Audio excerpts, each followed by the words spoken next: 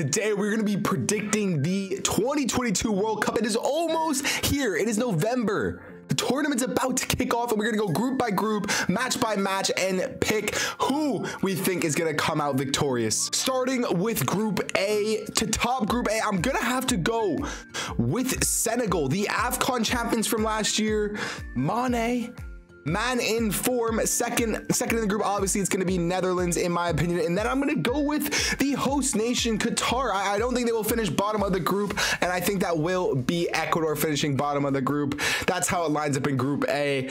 Group B is very, very important. The USA, my boys, the US men's national team, will they top the group? No. The simple answer is no. England will top the group. USA will finish second. Wales third, and Iran may not even go to the tournament, but I do think they will finish last in this group. It is going to be a tough task for the USA to get out of this group, to get second with Wales in their World Cup. Gareth Bale is a man that no one wants to play, but I think Greg Berhalter's men can get it done. Get it done when it's crunch time. We could even beat England. This really could be USA 1, England 2. But you know, I don't want to put my biases. Don't want to put my bias up there, you know. Moving on to Group C, we got some big hitters here. Obviously, one of the favorites, Argentina. I'm gonna go with Argentina to top the group. It would be silly to not.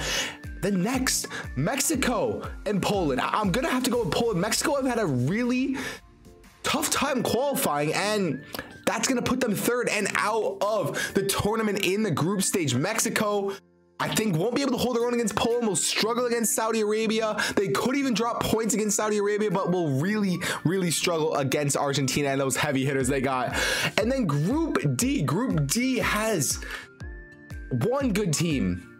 No disrespect to Denmark, but France, I think France, I want to say France could not top this group. I think Denmark could give France a run for their money, but I don't think Australia or Tunisia are gonna struggle France at all. So in that case, on goal difference, probably France are gonna be top the group, then followed by Christian Eriksen's Denmark, then Australia to give them some passion, and Tunisia. It is a pretty straightforward group stage so far, but things will get different and things will get a bit more spicy. Next up, Espanya, Japan, and Germany.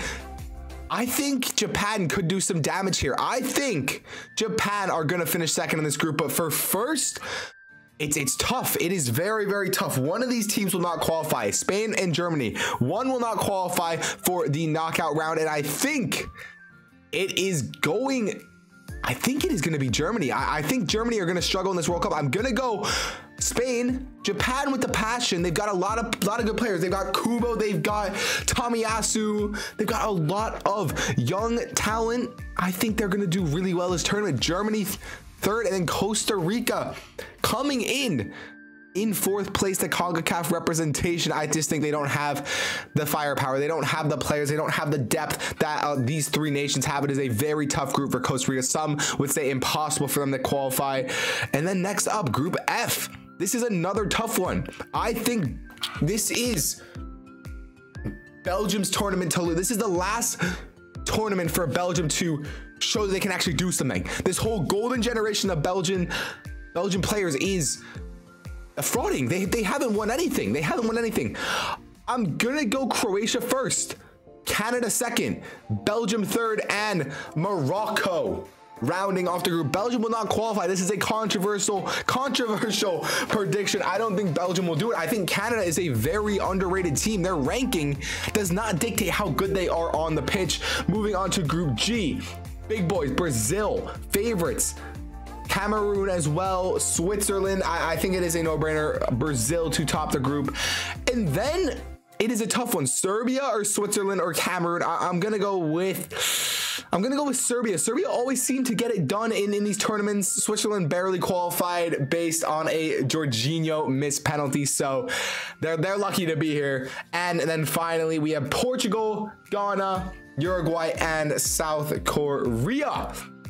I'm gonna go with Uruguay to top the group. They have struggled in the recent years in both the Copa America and in qualifying, but I don't think Portugal are going to have the firepower that they want. So Portugal will be coming out of this group second, and then third to round off. Not doesn't matter too much, but I think South Korea will finish third, as they showed last World Cup. They can upset some people. They beat Germany. They beat Germany. And moving on to the round of 16, boys, as you see here, we've got 16 beautiful nations, and starting off with my USA, my boys, in the round of 16 against Senegal. Senegal, tough opponents. I gotta back the boys. I'm backing the boys. USA with the upset over Senegal. And yes, that is an upset. That is definitely an upset in the world of football nowadays. Argentina, Denmark. I'm gonna go Argentina.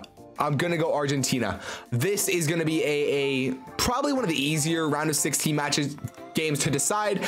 England versus Denmark. I mean, England versus Netherlands. Both teams I'm not confident with. I don't like the way either team is going into this tournament.